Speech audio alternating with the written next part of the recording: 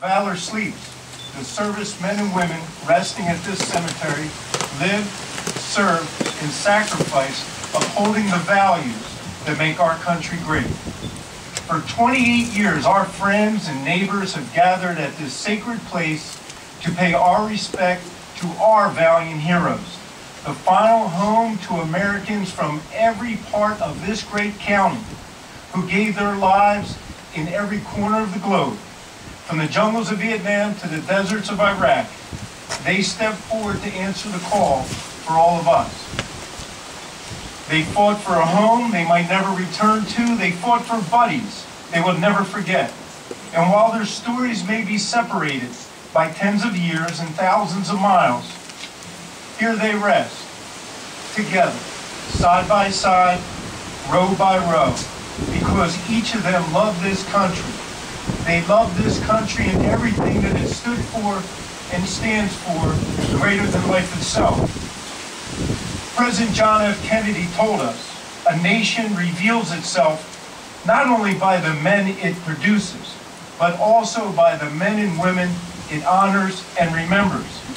Today, we remember our Atlantic County fallen heroes, some of whom are buried right here, who made that ultimate sacrifice. We remember from World War II Private First Class George Scott, United States Marines. From Korea, we remember Lieutenant Robert Gaiman, 8th Fighter Squadron, United States Air Force. From Vietnam, First Lieutenant Arthur Abramoff, United States Air Force. And from Iraq, Specialist Eric Rivera, 1st Infantry Division, United States Army. Our nation is free because of brave Americans like these, who volunteered to confront our enemies abroad so we don't have to face them here at home. While our nation mourns the loss of men and women in uniform, we will honor them by completing the mission for which they gave their lives, by defeating terrorists, by advancing the cause of liberty, and by laying the foundation for peace for a generation of Americans yet to come. Although Memorial Day is a solemn day of mourning, it is also a day, I believe, of reverent celebration. We can take pride that we have living heroes right here in Atlantic County, right here for us to celebrate. Friends, neighbors, loved ones. We are blessed with so many of these local heroes. I cannot name them all, but I will name a few. Sergeant Al Matthews, United States Army, Pearl Harbor. Seaman Dick Squires, Battleship, USS Wisconsin, Korea. Corporal Marco Polo Smigliani, 1st Battalion, 3rd Marines, Operation Dewey Canyon, Vietnam. Lance Corporal John Rush, 5th Marine Division, Phu Bai, Vietnam. Specialist Bob Frollo, 39th Cavalry Division, Mekong River, Vietnam. Staff Sergeant Bernie Friedenberg, 1st Battalion, 1st Infantry Division, Omaha Beach. Petty Officer 2nd Class Fred Vineyard, United States Navy, Operation Frequent Wind, Vietnam. Specialist Ed Afanador, 1st of the 114th U.S. Army. Command Chief Sergeant Michael Francis, 177th Fighter Wing, Operation Iraqi Freedom. The list of local heroes does not end there. This list goes on, and I would ask for all of my fellow veterans to please stand up. Please, right now, I'd ask you to stand up and be recognized and deserve and receive that celebration that you rightly deserve. Thank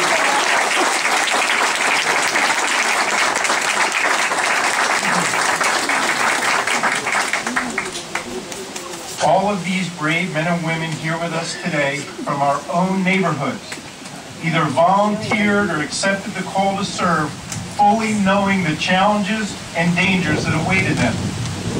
They went off to war, dedicating their lives not to conflict or death, but to peace and life.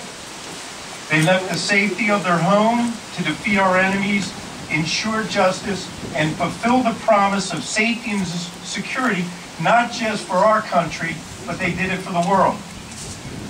President Abraham Lincoln, he reminded us, honor the soldier and sailor everywhere who bravely bears his country cause. But he also told us, honor the citizen who cares for his brother in the field and serves as best he can the same cause. So today, we also honor and remember those citizens who have cared for their brothers in the field, men and women like Tom O'Donnell, Donna Clementoni, Joe Carney, and Lee Darby. We also honor those whose only connection to the military is not by service nor by kinship, but by citizenship. And yet their devotion equals that of those who serve. Local heroes like April Kaufman. It is time we rightly honor her service to our community, our veterans, and our country by bringing her killer to justice. As we leave here today, let us remember the valor that comes through the simple words of a young Marine.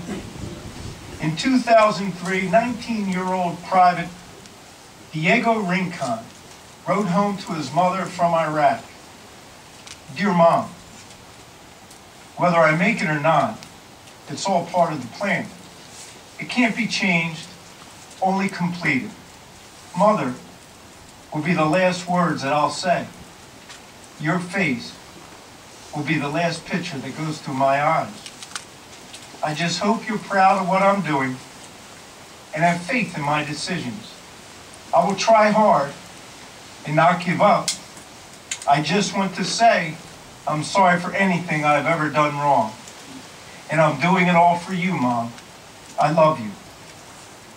Diego never did make it home from Iraq, but today we honor his memory with the request he made to his mother. Be proud of what he did. Have faith in his decisions.